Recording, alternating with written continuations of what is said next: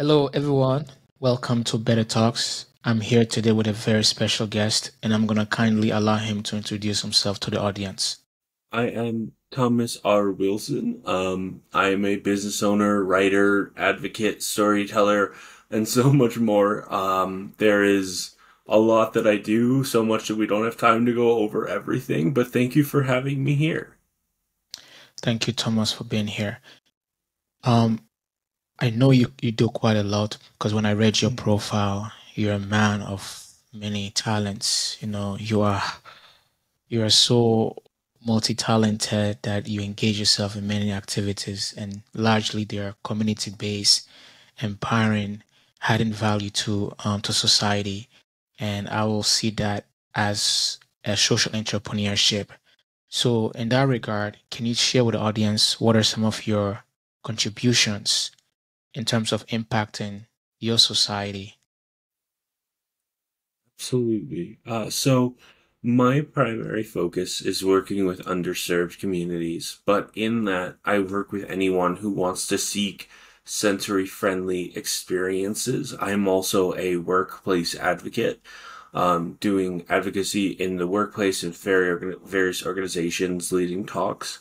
My sensory friendly work is designed around bringing sensory friendly events to communities that are seeking a difference from the norm. I often reference concerts because they're loud, there's lots of people, it's very energetic, and my work is kind of the opposite. Mine is designed to be more person centric, smaller avenues, less noise, spaces for people to be able to go where they need to, if they need a break from a group.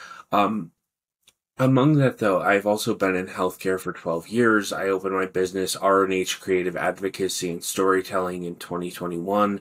I also do, within that business, I do Dungeons and Dragons and storytelling events for adults and youth. I've done a variety of talks, educational courses. I am an educator on Out School.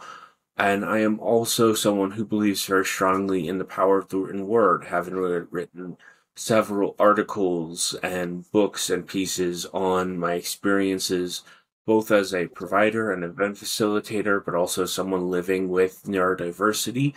Overall, my work is really focused on the idea of using empathy based leadership and the power of questions and raising up other people's voices.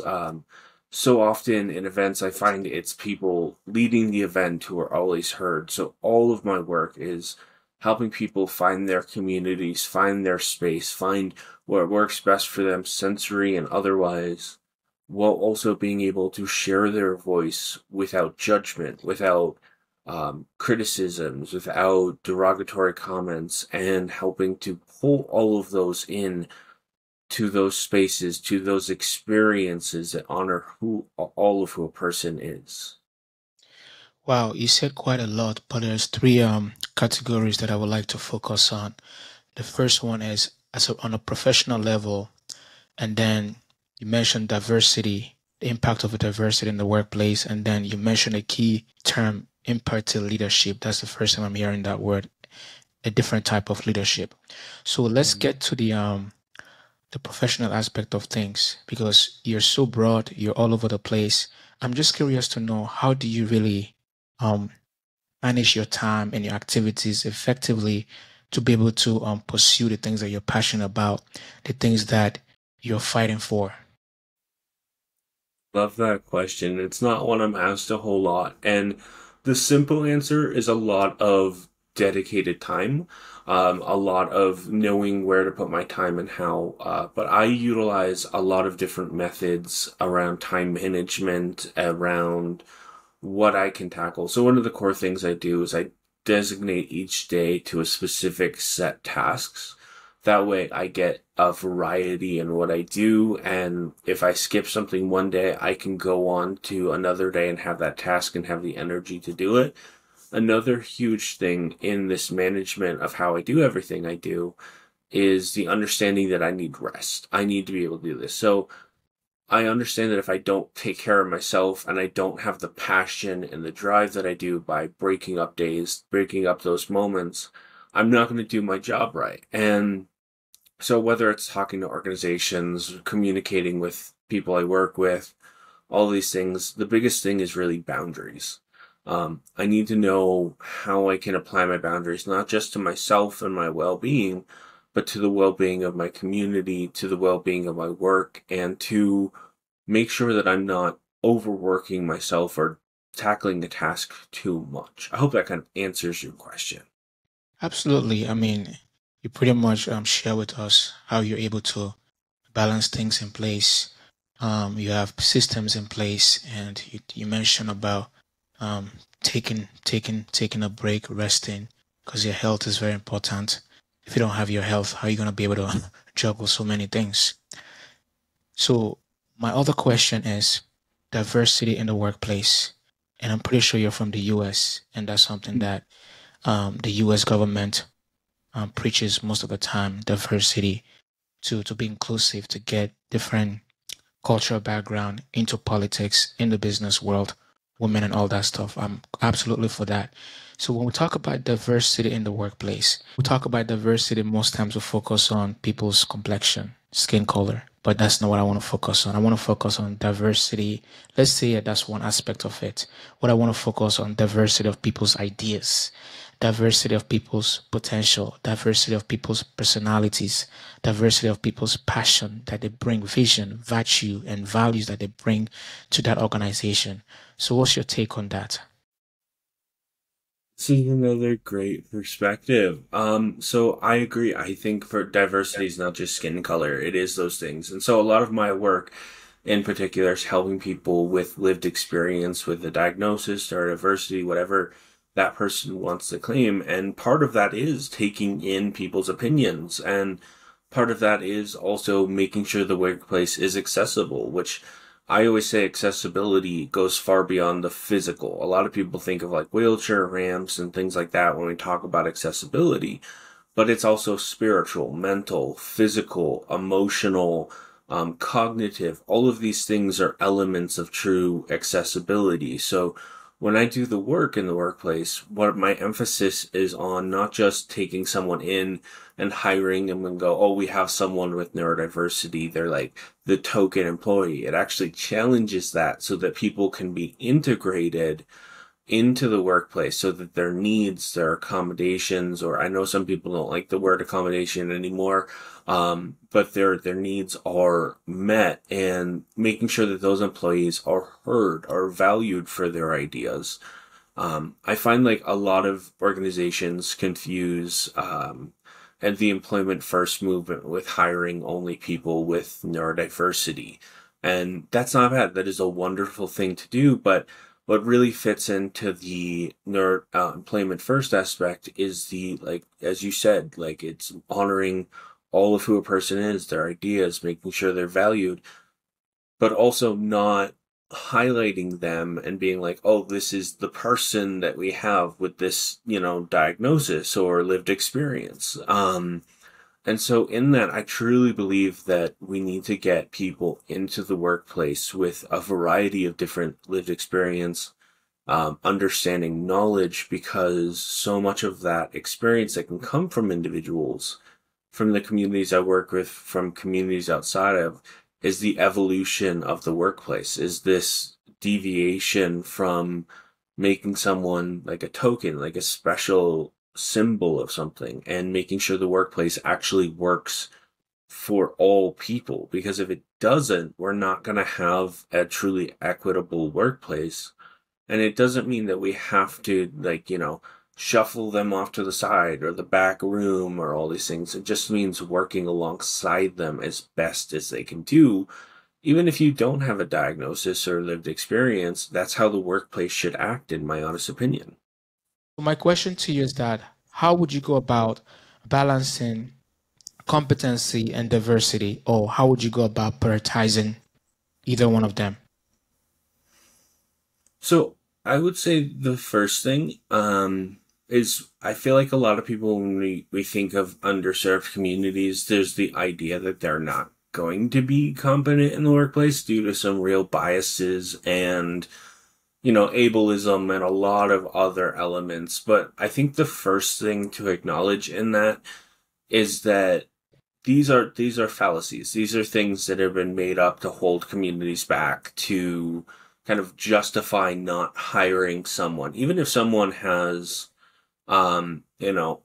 is wheelchair, like lives in a wheelchair or has difficulty commuting. That doesn't mean that that individual can't be a success in the workplace. And Mm, like I use those two examples just because that's what a lot of people think of with struggles. But the reality is many people can do that. And there's this element of utilizing how can we help the workplace work best for the employee. And so within that, I would say first think of that because many people within the communities I work with, in our diverse community, mental health community, many other communities want to work. It's just they face very significant bias. And so the other thing I would emphasize is making sure you're actually training your employees appropriately. I have, because of my own neurodiversity experiences, where I was in the workplace and someone saw that and they took a dislike to me, and my job experience spiraled down into this kind of idea that I could never succeed because they didn't think I could.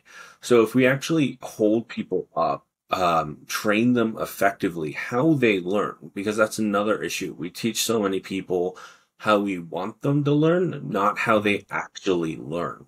And so I think that's something that really needs to change. And there is a lot of data out there, a lot of emphasis that people within these communities can be among your best employees. They can thrive. They can be excellent customer service people or salesmen or whatever you want them to be. In fact, I even listened to a lecture not that long ago about someone who's working for an organization that develops things for NASA. And that individual is excelling beyond what they ever thought. All of this are elements. And then I would also say we have to make sure that we avoid this trend in the workplace, which is kind of this demonization of people with extra needs or lived experience, whatever you want to call it, in the sense that if someone comes in on a bad day and they're very much feeling their symptoms, a lot of people in a lot of workplaces will jump into the mentality of, oh, this person's immediately not going to work anymore. They're too disruptive. And so when it comes to competencies, I don't think it's necessarily individual. I think it's the workplace and the evolution that needs to change because there are many people who can do the job, who can do the work. They're just not being hired. And I think a lot of the problem within America's workforce right now is people want to be inclusive, but there's so much that people are holding on to from very detrimental mindsets that are not working for a lot of communities. wow, interesting. So this leads me to my third question when it comes to leadership, because leadership evolves.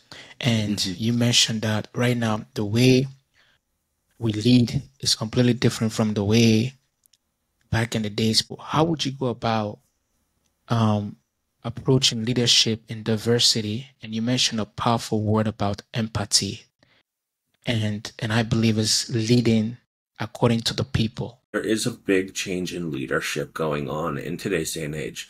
I think part of it has been the last few years of human history. Successful businesses have learned that they need to honor their employees more. I think a part of it is also the younger generations that are coming into the workplace. Yes, there's a lot of things a lot of people don't like, but one of the things I love about Gen Z and even younger people is they have a very strong mental health mindset. They have a very strong worker equity mindset. And, no one's going to be their best self when they're a teenager. It's going to be hard to make that work, but those changes are really beautiful because I grew up in the 90s. Those things weren't a big, like we wanted them, but many people didn't even acknowledge them.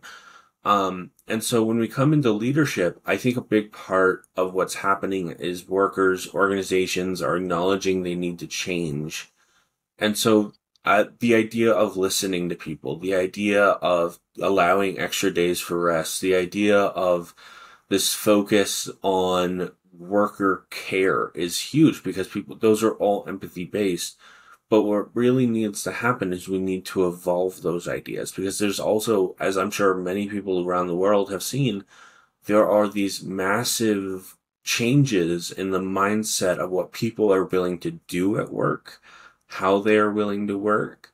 And so if we can continue to honor those, because I can tell you as someone who has done his own leadership through his business and has had way more success than many people expected, off the idea of caring for the people I've worked with and off the idea of caring for the people who accept the work that I do for them, the idea of being empathetic, listening, non-judgmental, strengths-based focuses, all of these ideas in a focus of that in leadership are things that have been missing for a long time. And not in all cases, many workplaces have done a good job for years. But we need to apply these. We need to continue, and we need to continue to evolve these mindsets beyond everything that I've mentioned, because that's when I truly believe the workplace society will get better and better. Because I hate to say it, for a long time, workers weren't on a lot of businesses' minds. They trading on might. It was profit over people. And I think we're Right. starting to see this evolution of, it's still very imbalanced, but people getting closer and closer to profit. Um, yeah. It's very interesting because I look at it this way. Profit, no, I'm not gonna put profit first. I'll put people, purpose, and profit. Because I believe that people are looking for a sense of purpose. People nowadays don't want to just go to work because of the money. They want to also go to work for meaning.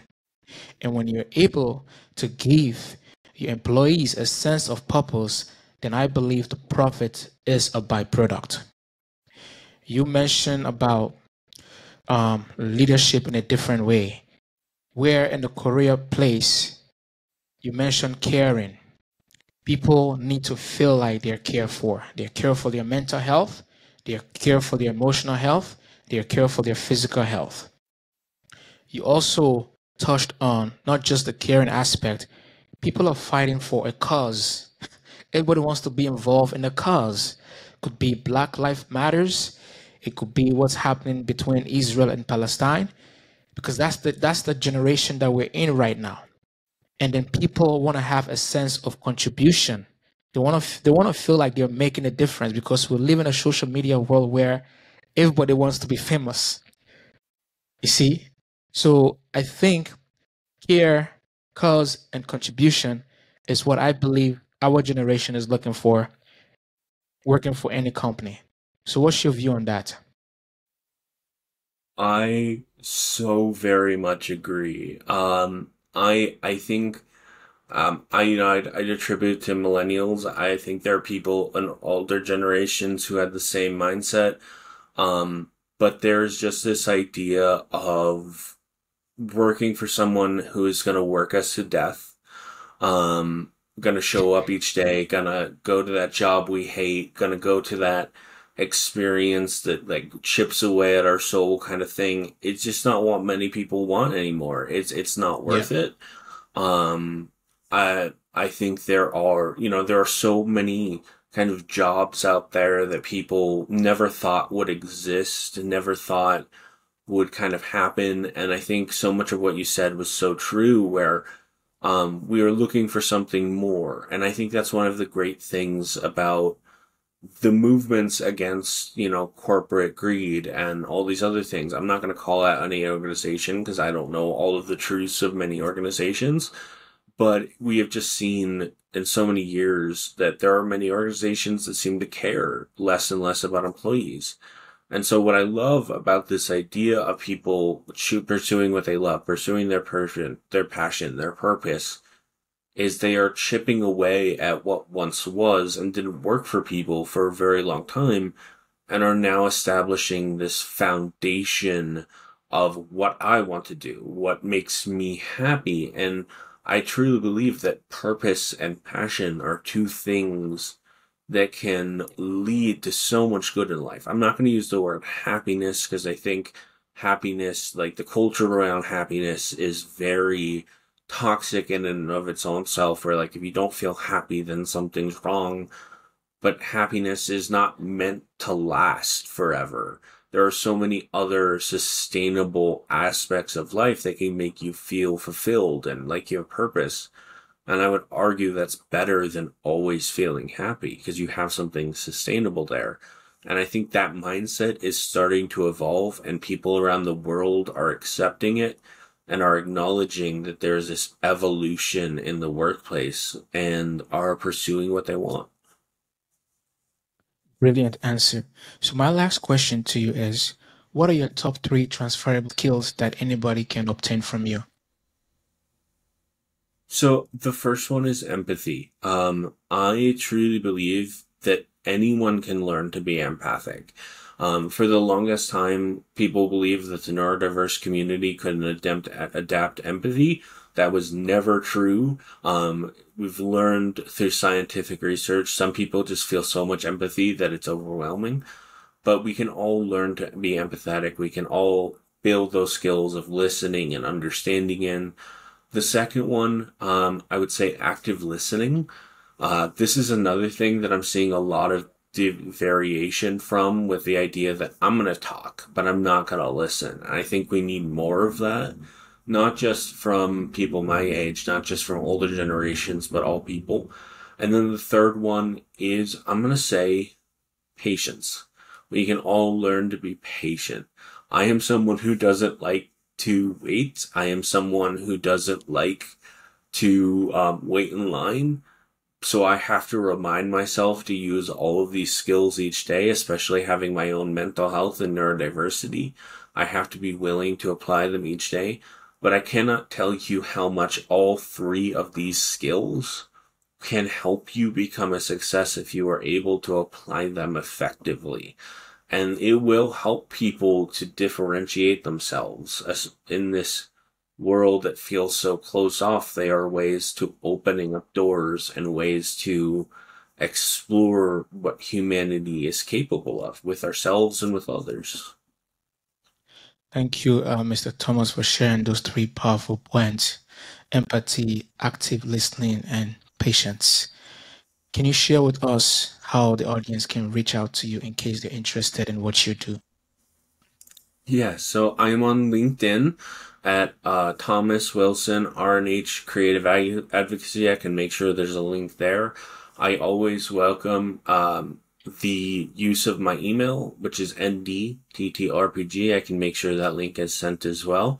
And then I'll also have a link tree which will explain articles and other interviews and conversations and games and all of these different things that I use to help empower the community. That's a wrap, everyone. Thank you once again, Mr. Thomas, for joining us, for sharing powerful insight, especially in the workplace, different types of leadership, some of your wonderful advice. Thank you. Thank you. This is a blast.